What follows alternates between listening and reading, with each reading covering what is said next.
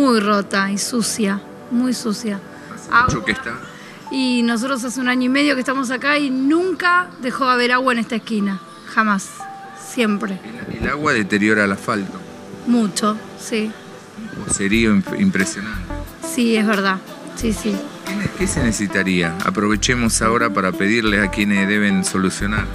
Arreglos, obviamente, que arreglen bien las calles, que sea rápido, porque cuando abrimos también Alem estuvo cortada como 2 meses para hacer una obra de 10 días más o menos.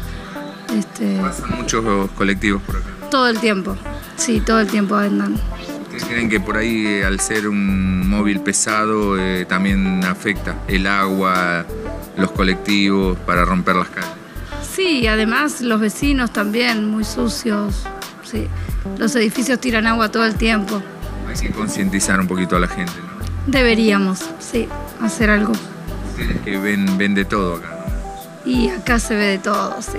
Estamos todo el día nosotros y sí, mucho. La mugre, mucha mugre.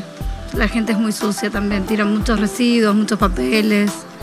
Las veredas están todo el tiempo sucias. También en un estado lamentable las veredas. Sí, rotas, muy rotas también. ¿Qué habría que hacer? Invertir un poco más, quizás. Sí, arreglar, limpiar un poco, sí. ¿Esta calle cómo se llama? Alem y Tribulato. Estamos en Alem, entre Tribulato y la otra es España, ¿no? España.